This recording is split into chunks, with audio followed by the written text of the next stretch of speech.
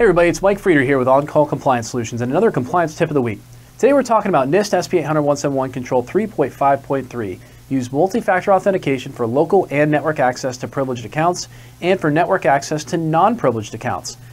Now, I know you're looking at this control and you're going multi-factor authentication to access non-privileged accounts.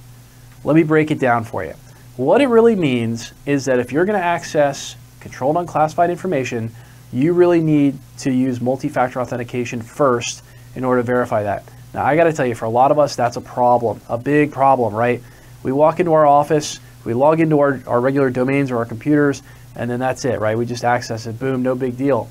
That's not allowed anymore. If you're a defense contractor or if you're being required under the NIST SP 800-171 compliance standard to secure your network in that fashion or your IT system in that fashion, yes, you will need multi-factor authentication.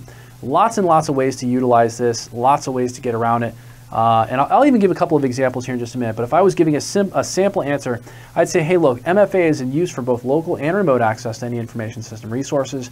MFA is required via physical premise security system plus Active Directory and domain services for local system resources.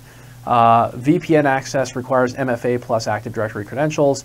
Access to CUI within the if you have an ERP system or an accounting system requires multi-factor authentication as well. Lots and lots of ways to really get around this one.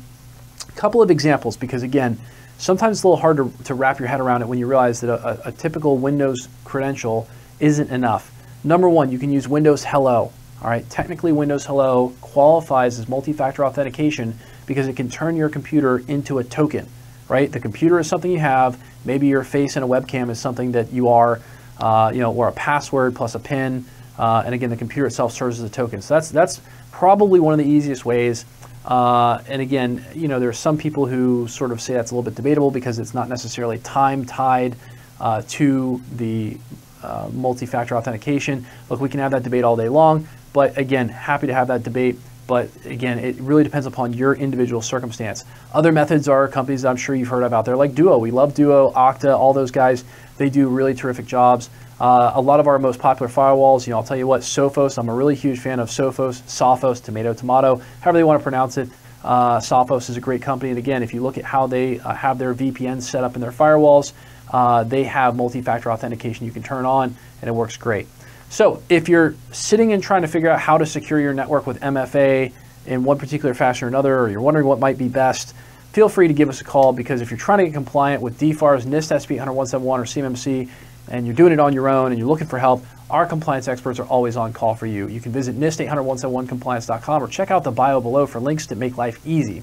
There you can find more information about how we can help, self-schedule time at your convenience with one of our compliance experts through any form on the website, or learn more about our completely done-for-you services that can have you on your way to being compliant in just 2 to 3 days.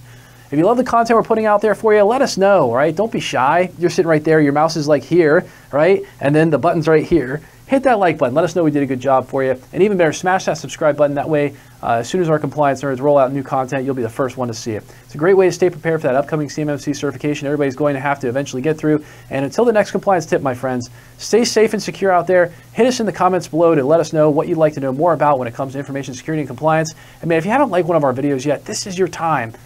Don't go away. Just hit the like button. It's one click. That's all I have. One click, just hit it there. Cool. I'll see you on the next one.